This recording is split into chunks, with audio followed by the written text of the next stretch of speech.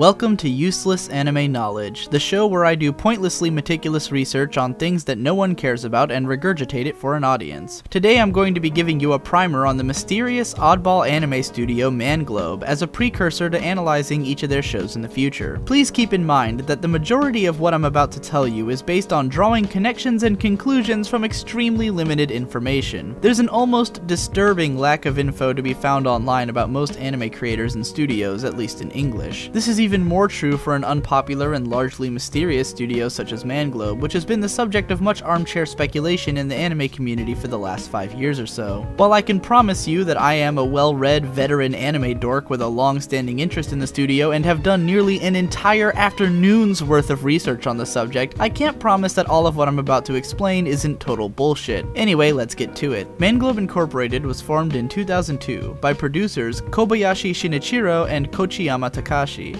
former employees of the megalithic anime studio conglomerate Sunrise, which is responsible for more shows than I can possibly name. These particular producers worked on some of the weirdest shows to come out of Sunrise Studios 7 and 9, such as Better Man, Brigadoon, and S. Cryed. I can only speculate on why they left, but they were hardly the first team to branch out from Sunrise and do their own thing. The studio's name is actually a bad romanization of the word mangrove, which refers to how the studio is meant to be an ecosystem wherein various ideas and talents mix and create new creatures. And for the first 6 or 7 years of their existence, their name couldn't possibly have been more appropriate. The studio founded itself on gathering auteur talents and creating some of the most unique anime series to ever be produced. Their first and ultimately most successful series was 2004's Samurai Champloo, created and directed by Shinichiro Watanabe, who is best known for the seminal anime classic Cowboy Bebop and is currently directing Space Dandy. Samurai Champloo was built as a samurai chanbara story fused with the culture and music of hip-hop.